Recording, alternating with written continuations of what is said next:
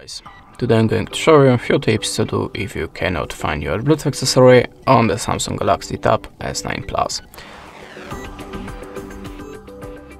So when I have a problem with my headphones or any other Bluetooth gadget, I am always starting from the simplest way, just restart the Bluetooth connection. So switch it off, switch it on again, and now look for the device.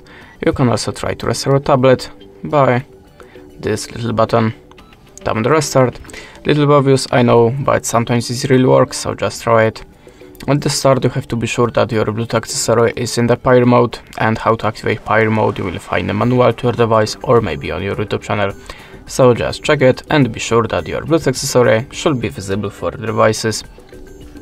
But it's still not for your tablet. Just open the settings, then go to the general management and look for the reset options. Now just tap on the network settings. As you can see, the Bluetooth is included here, so just tap on reset and tap on this button again. After that, look for the device on the Bluetooth list. In the next step, you can also try to update your system, so go to the software update and choose download and install. If you have any, just download it and install, of course. And the last recommendation from me, check your Bluetooth accessory and your tablet on other Bluetooth device to check which one is visible, which one is making a problem here. That's it. Thanks for watching. Leave us a like or a comment and goodbye.